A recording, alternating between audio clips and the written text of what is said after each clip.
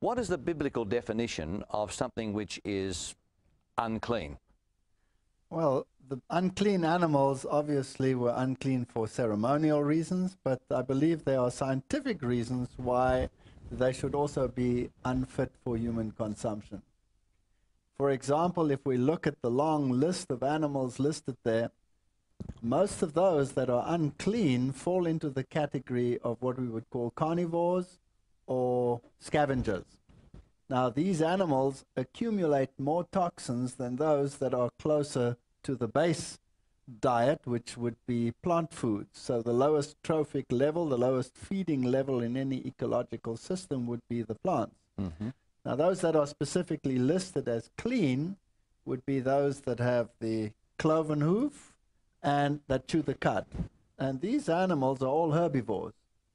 And they chew the cud. That means they regurgitate what they have eaten and chew it again.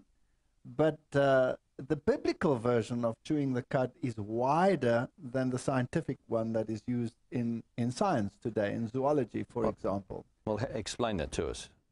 Well, if you take an animal that chews the cud, scientifically, it would be an animal with a rumen. A cow and all the ungulates and sheep and goats, they have a pre-stomach, which is called the rumen, in which bacterial fermentation takes place. So when the animals eat the grasses or the leaves that are high in cellulose, they are unable to digest these without the bacteria. So the bacteria produce enzymes like cellulase, and these digest the cellulose and make it available to the animals. Plus, the bacteria also, because they are living organisms, produce their own proteins and so augment the protein component of these animals' diets. And these nutrients pass straight through the intestine and are then discarded. And those animals are regarded as clean. They eat from the very lowest trophic level. They have the least accumulation of toxins if they stick to that particular regime. Well, how do you define dividing the hoof? Well, this is an interesting analogy. You see, some animals actually have a rumen, but they don't have a divided hoof. For example, the camel. The camel has a broad-based foot, which is somewhat different to an ungulate, but it has a rumen. So scientifically, one would imagine that the camel is eating just like the cow is eating, and it has a rumen, so it does the same things. But the camel is adapted to a new situation which probably didn't exist prior to the fall, and that is that it's adapted to desert environments. And as such, it has developed abilities to conserve water, and it can actually retain urea. And urea is, in these creatures is actually recycled straight back to the rumen, where they are converted into proteins by the bacteria again. But the levels of toxins, because this creature is able to retain these rather than secrete them or excrete them, which would be associated with the loss of water, makes them animals that have higher levels of toxins than otherwise. So a camel doesn't excrete very much? Well, it can retain toxic compounds to a higher level than other organisms. For example, if we go into a desert environment and we are heat loaded, then we would have to sweat. The camel, to prevent water loss, does not sweat to the same extent as we would, and so it has the ability to actually have its temperature increase. Mm-hmm. And this again is associated with less excretion, and therefore you have higher toxic loads. So that toxic urea then is dissipated through the flesh of the animal? Absolutely. If you take a horse, it doesn't have a split hoof. Now a horse doesn't have a rumen like a cow has. So the digestion and fermentation, just as in the case of a rabbit, takes place at the end of the intestine. So in nature, horses are coprophages, just like rabbits are coprophages. Now, what's a coprophage? A coprophage is an organism that has to eat its own excreta. You see, the fermentation and the production of the bacteria now takes place at the end of the intestine, and the only way to absorb it would be to pass it back through the intestine. No, it can't put it into reverse peristalsis, so it goes the other route, and rabbits produce two kinds of feces. The one is a hard pellet, which is discarded, and the other one is the soft contents of the cecum, which is taken directly off the anus and recycled into the body. So it licks it back into its body. It licks it back into its body and re-ingests it, so this is like chewing the cud, eating what it ate before, except, of course, that it's gone the entire route now, which means that compounds like bile salts, secondary bile salts, all of those would be in there as well, and those tend to be carcinogenic. So these creatures are listed as unclean, and I think for very good reasons. Yes. Well, what about the fish? Say, take shark. Well, a shark is an animal that is adapted to the marine environment, and the marine environment has a very high salt load. The concentration of the sea is normally about 2/3 higher than the salt concentration of fishes living in the ocean. And the shark also has a lower salt content than the sea. Now, this is problematic. This means because the concentration in the ocean is higher than the concentration in the shark, water by osmosis would tend to leave the shark and it would dehydrate.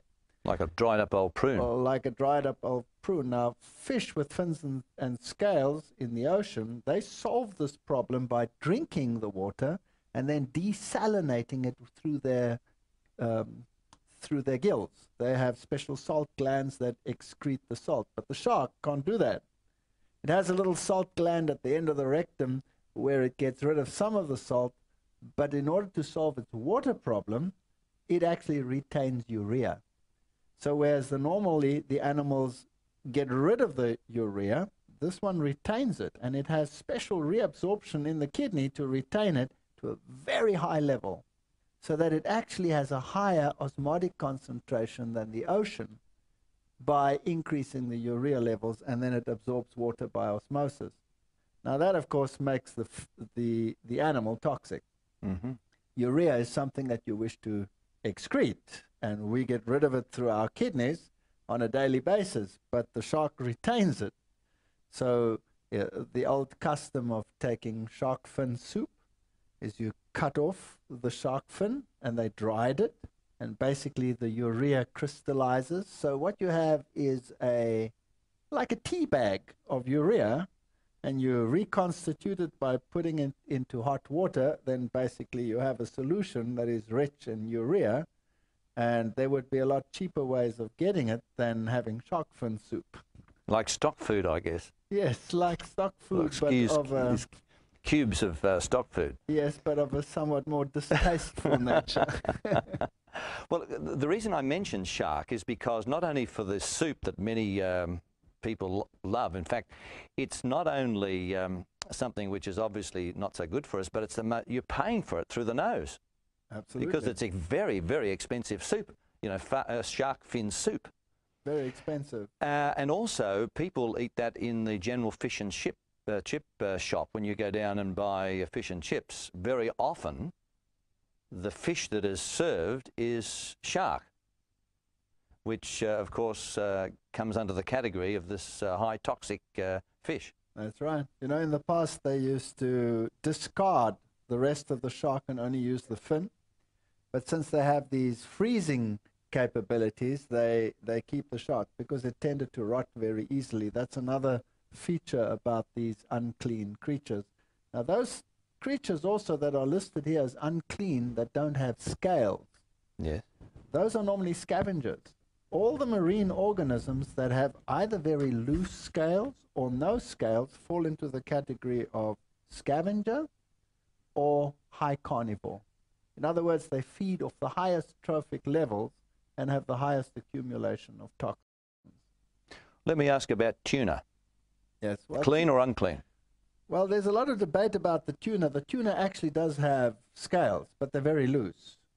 Now, an ultra-Orthodox Jew, I've been told by the professors working there in Israel on this issue, they say an ultra-Orthodox Jew will only eat a cultured fish if the scales are very firmly attached. So they actually have breeding programs where they breed fish with 12 or 13 scales. They also won't eat them if they don't have 12 scales at least. So that's just an interesting point. So if you can just rub the scales off, that would be considered by ultra-Orthodox as something unclean. Although today that issue is very blurred and is not taken as seriously as it might have been in the past. But personally, I would say being a high carnivore, it would be at a very high trophic level and have very high accumulation of environmental toxins, and that might be a reason why it could be considered unclean. So what you're saying is that there are really three categories of fish. There are the unclean, then there is this group like The tuna dubious ones that have the sort of soft scales, and then you have the ones that have the real scales. That's right. Which are considered to be clean. clean. And then you have those that have no scales, like catfish and rockfish, which are scavengers, and they would have very high levels of accumulated toxins owing to accumulation up the food scale. Just while we're dealing with the seafoods, another delicacy around the world is, you know, sea fish like mussels and lobsters and crayfish and oysters. All of these are looked upon as being, you know, the luxury of the luxury. That's right. What's your comment upon those? Well, all of those are basically filter feeders. And we all know that if a red tide comes along, there you have certain microorganisms in the ocean, like the dinoflagellates, which have toxins which can be lethal.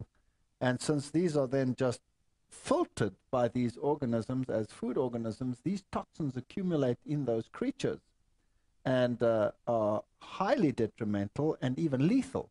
So warnings go out when the levels are very high, but at any other stage, these toxins would be in those organisms as well, and it would be best rather not to eat them. So I think it's a very wise rule that these organisms should not be eaten. Let's come on to the animals now. Pig meat. Yes. What's your comment upon the Well, pig? the pig is considered unclean. Now, the pig is a scavenger. It'll eat anything that under the sun. And as a consequence, the pig has very high levels of toxins in it, number one, plus it is very prone to parasites. Now, today they will tell you, well, we can solve that with medication. We can get rid of the parasites, and the trichinosis and the tapeworms are no longer a problem with the modern dosing techniques. But it's interesting that the toxins in fish, in pigs, have a particular name. They're called zootoxins because the pigs belong to the family Suidae.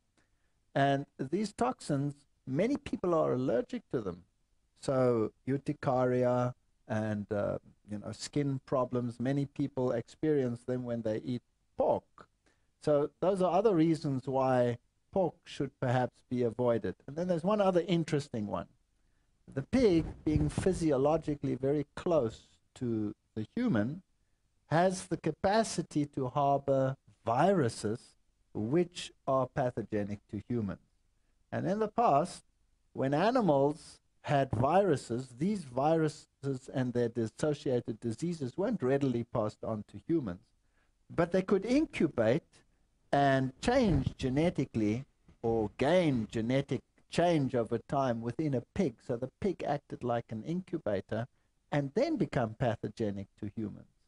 It's interesting that in today's age, that barrier seems to be breaking down, and with the latest bird flu that we have, where in Asia these people had a 50% chance of dying from the bird flu, we've actually skipped the transition, and we can go directly from birds to humans now.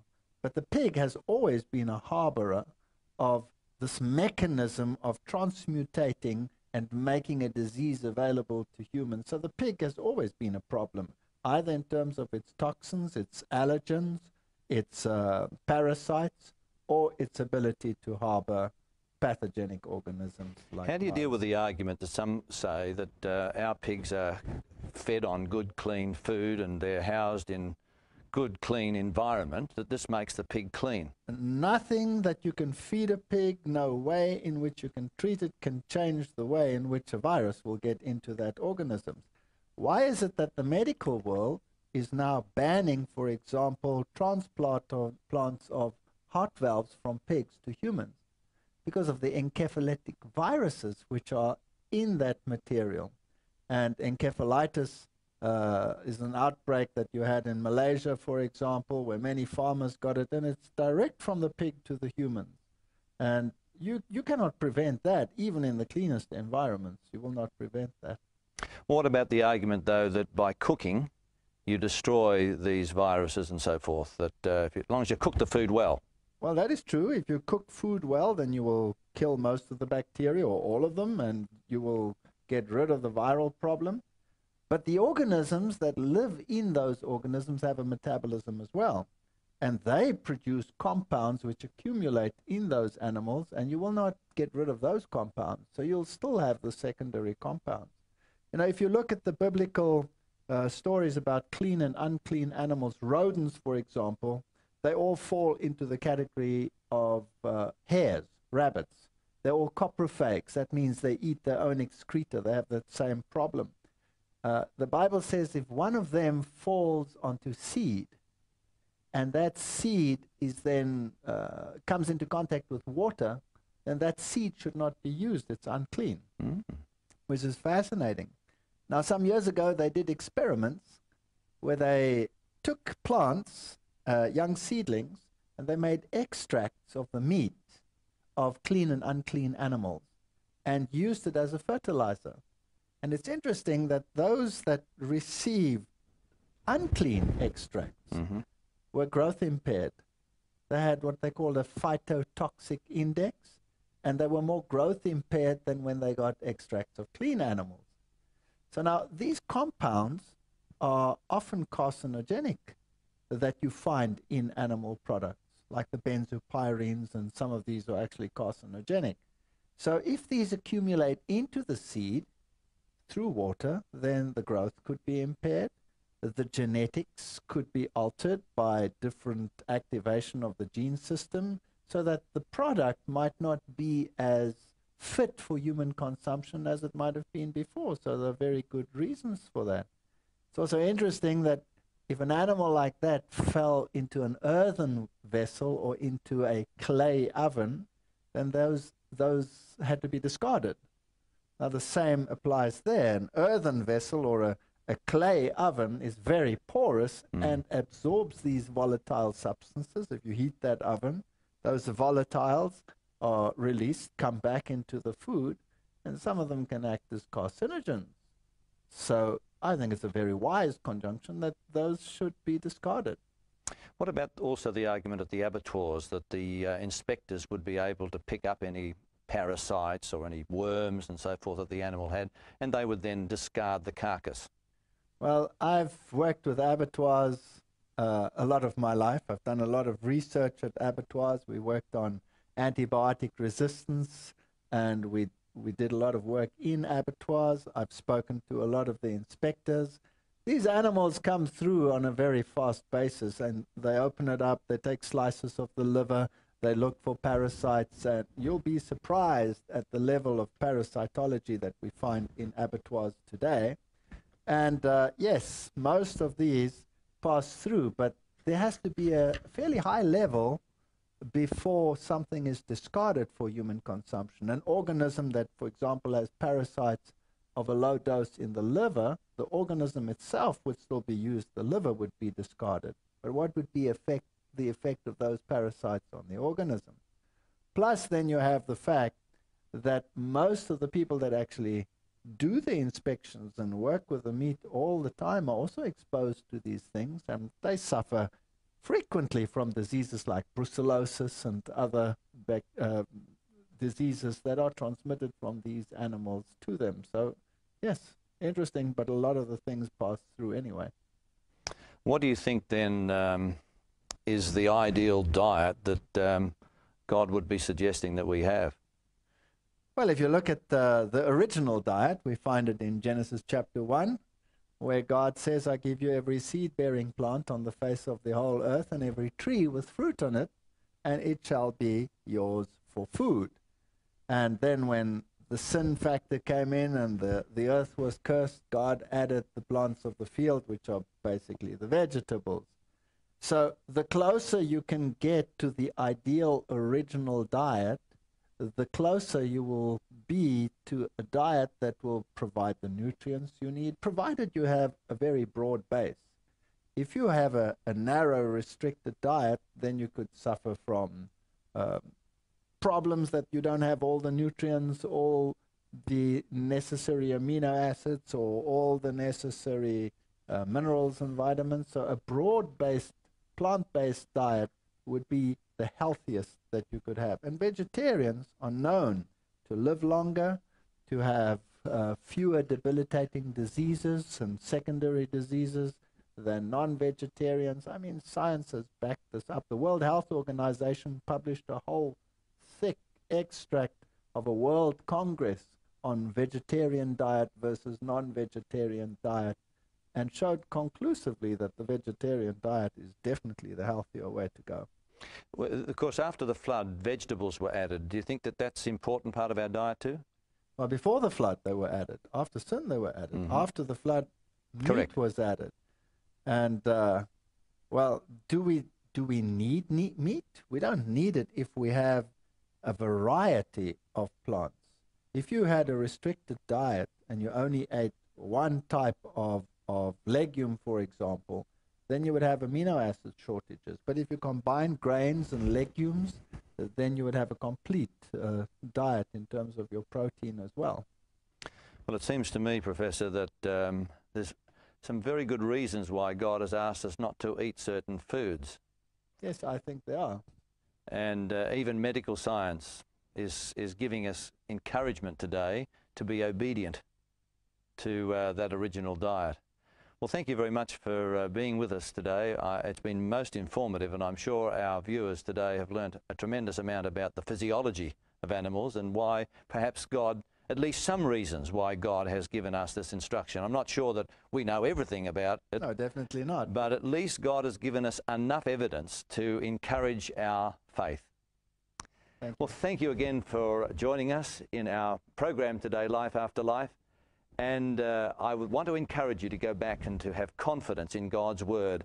And even after all of these years since God first created Adam and Eve in the Garden of Eden, today we can still have confidence that the information that He gave applies even under the microscope of modern science. May God bless you as you continue to study.